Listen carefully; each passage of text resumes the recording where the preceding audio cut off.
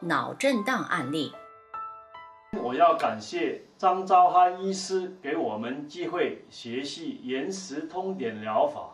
在2011年5月13日，我和太太参加了延时通典疗法的5天课程。在第3天的清晨，我在户外做健身运动，倒退走，结果一不小心顿时失去平衡，后脑着地跌倒下去。我迷迷糊糊，好像失去了知觉似的。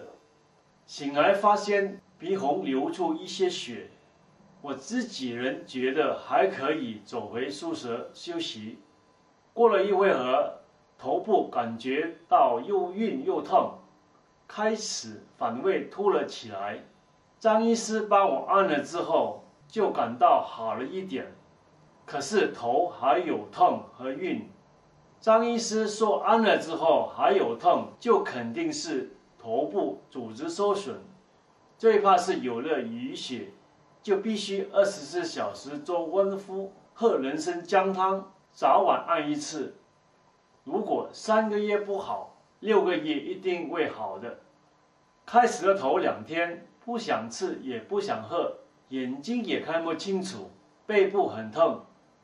背部做了延时通典疗法1个星期之后，背部不疼了，胃口也好了，经常的打嗝也没有了。第2个星期之后，头不痛了，温敷就减少，人参姜汤还是每天喝。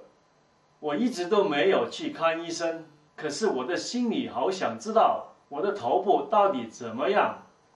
太太要我等好了才去看，因为照 CT scan 的放射线很伤身体。2个半月后，我去照了 CT scan， 医生很紧张，说我的头颅裂了，没有淤血，但肿还没有完全消掉，要我明天回去看报告。医生并说我的运气真好，才没有淤血，没发生大事。结果医生又说没有什么好治疗的。3个月后，头晕也好了。医生可知道，3个月来，我的太太为我连续每天做延时通典疗法，已经发挥了决定性的作用。感谢张医师的无私教导我们新的简易的保健方法——延时通典疗法。谢谢。